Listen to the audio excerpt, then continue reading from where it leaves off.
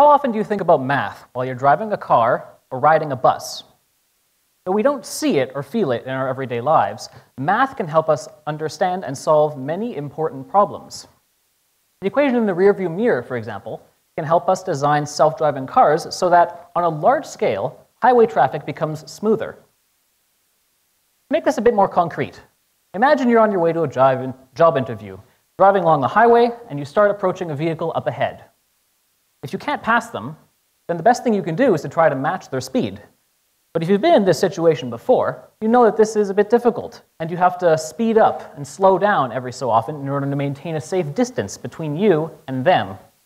And at best, your speed tends to oscillate about some average.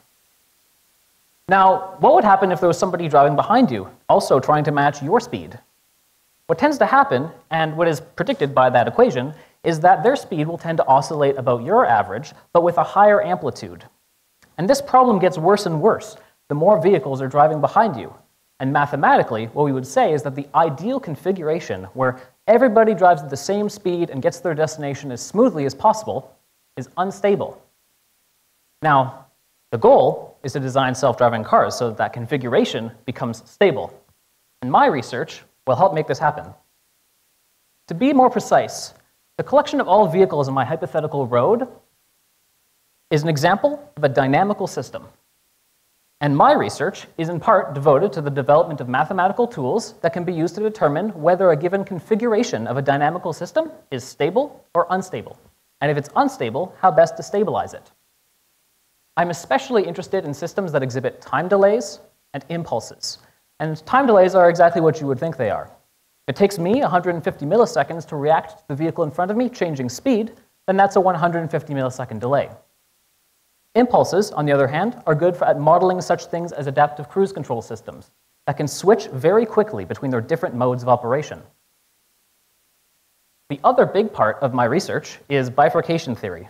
And this is the study of how the behavior of a dynamical system can change when one of its configurations transitions from stable to unstable. And these transitions can have really big consequences. For example, bifurcations in traffic systems can result in configurations where rear-end collisions are much more likely to occur. Now, I've been talking a lot about traffic dynamics, but my research has applications far beyond this, as problems of stability and dynamical systems are everywhere, from the design of safe and sustainable agricultural pest control strategies to determining optimal dosage intervals of HIV and AIDS treatments.